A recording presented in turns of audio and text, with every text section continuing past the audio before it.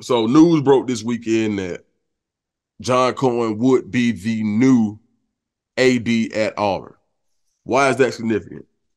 Because Auburn is Auburn is having the worst season they've had probably since 2012, and they may end up being worse than that. Right now, it's basically like a formality of Brian Harsin not being retained as the coach of Auburn. A lot of people are now saying like, "Oh well, Mississippi State didn't want him."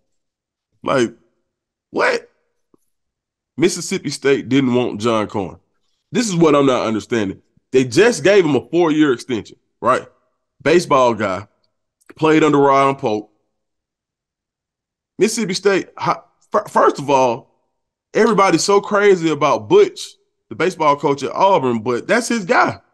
He's a Butch guy. Like, when Butch Thompson was interviewing for the Auburn job, John Cohen was going to bat for him, saying that nobody could hire a better coach than that guy.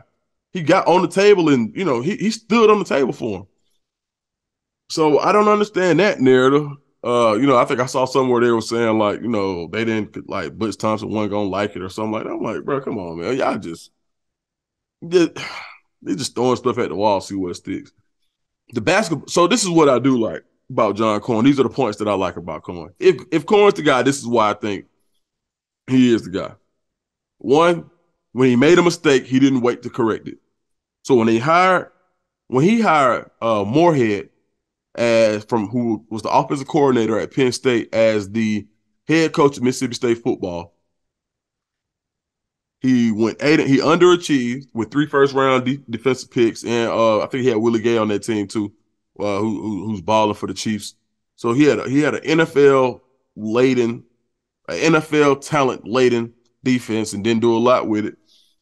And then year 2, it kind of fell apart, and then I think Willie Gay and Garrett Schrader supposed to got into a fight or something. He just kind of lost control of the team, and he didn't wait. He pulled a plug on that experiment, and when it got Mike Leach, a lot of people probably like, oh, well, when they got Mike Leach, was that a good hire?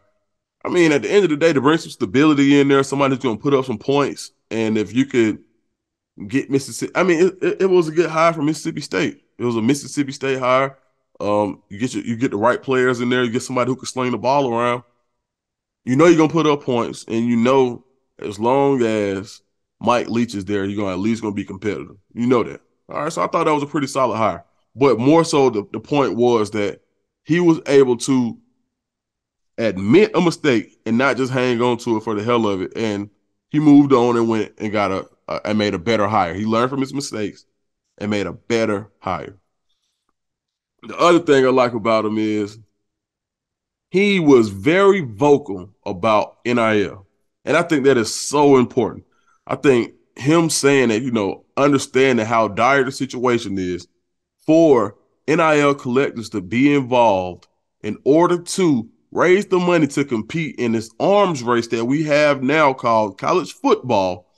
I think that was so important that he stood up and said, hey, I need your help early on. He made sure, and he was disappointed about it, and he was like, he let people know, y'all need to open up that checkbook if you want to be successful. He took a very, very pointed stance towards it, and I thought that was something that probably would be needed at Auburn in order to be successful. Somebody who understands the importance of NIL, because that lets me know that you understand the importance of recruiting. You understand that you gotta have guys, which leads me to my third point. Chris Jans came from New Mexico State. They had a very, very good run, man, in NCAA tournaments, but what I liked about that hire after he let go of Ben Howland, who he let Ben Howland go and he hired Jans. Why?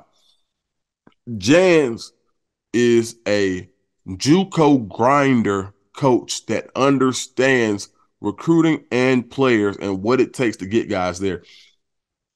Jans recruits basketball. He's in tune.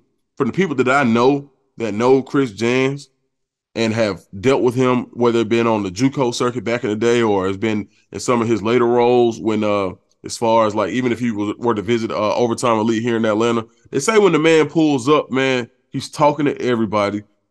He understands the importance of getting players, and he's a grinder for a recruiter. In the press conference, the first thing that he said, that Cohen said about hiring Chris Jans, was he is a recruiter. So understanding the importance of hiring guys that can attract talent, that is another reason why I think that Cohen would be a good hire. And if not for nothing, I just think that I think Cohen will give you the best shot of somebody being able to hire Deion. And I think Deion gets an interview with Cohen. I absolutely do.